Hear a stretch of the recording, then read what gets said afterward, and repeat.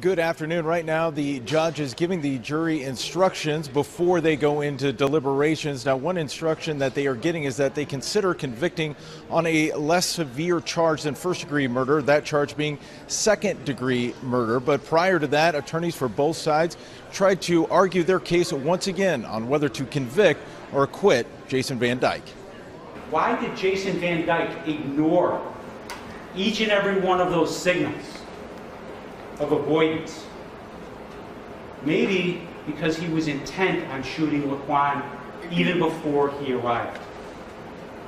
You now know that Jason Van Dyke was already asking why someone didn't shoot Laquan McDonald before he even arrived on the scene, before he made any attempt to assess the situation himself.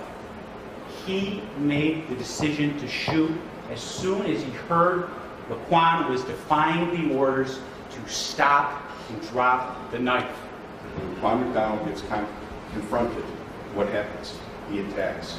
He's confronted by Rudy Brillis. What happened? He attacked. He's confronted by the police officers here. He attacks. Thankfully, he didn't harm a police officer, but he attacks. The threat level is rising each and every time as Jason Van Dyke gets to the scene.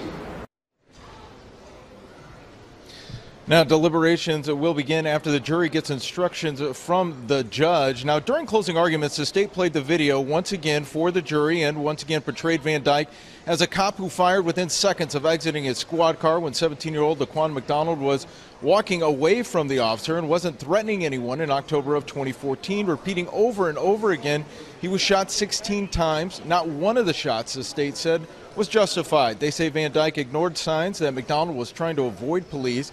They also pointed out inconsistencies in Van Dyke's story. The defense tried to humanize Van Dyke, telling the jury their decision will not only have an impact on him, but his family, and continue to portray McDonald as a dangerous teen high on PCP with a knife who needed to be stopped. His attorney called what happened a tragedy, not murder, and that the video does not show what Van Dyke or his partner Joe Walsh saw that night.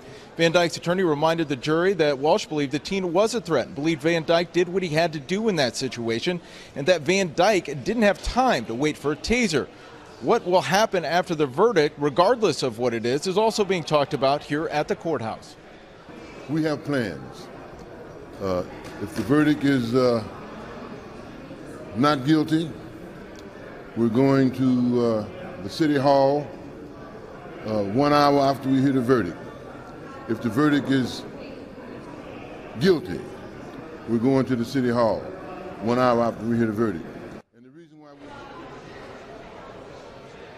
Now, another thing we are expecting to learn here very shortly is whether or not this jury will be sequestered in this case. That will be up to the judge. I did speak with a legal expert yesterday who told me that he would be shocked if this jury was not sequestered just because this case is such a high-profile one.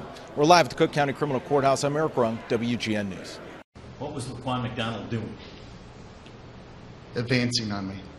And could you see him, his face? Yeah, I could. I won't What, if forget anything, it. did you notice about his face? His face had no expression. His eyes were just bugging out of his head. He had just these huge white eyes just staring right through me. And did you say anything to Laquan McDonald?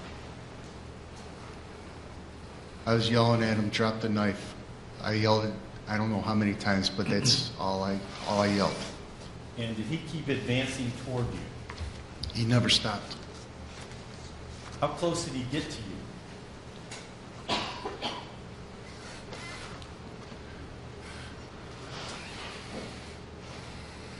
He got probably about 10 to 15 feet away from me.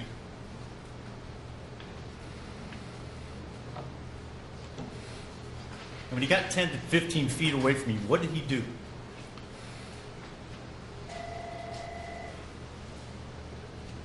We never lost eye contact.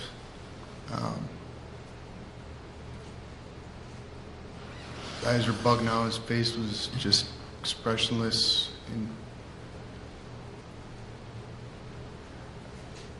he turned his torso towards me. And what, if anything, did he do with his arm?